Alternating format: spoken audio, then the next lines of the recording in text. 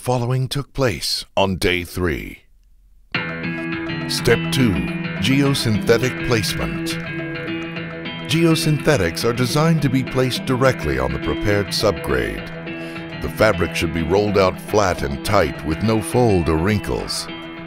Make sure to unroll the fabric in the direction of travel. The roll direction should be parallel with center line of the roadway pavement.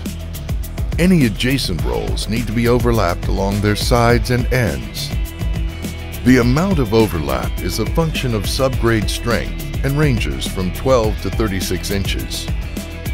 If there is a need for more than 36 inches of overlap, projects with very high loading or extremely soft subgrade, for example, it is strongly suggested that the adjacent panels be sewn or otherwise adhered to limit potential formation of a slip between the overlap panels.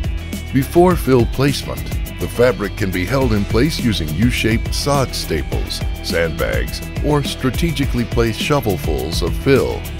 Make sure the fabric overlap is shingled in the direction that fill will be spread over its surface, in order to avoid peeling back the edges and corners of the fabric.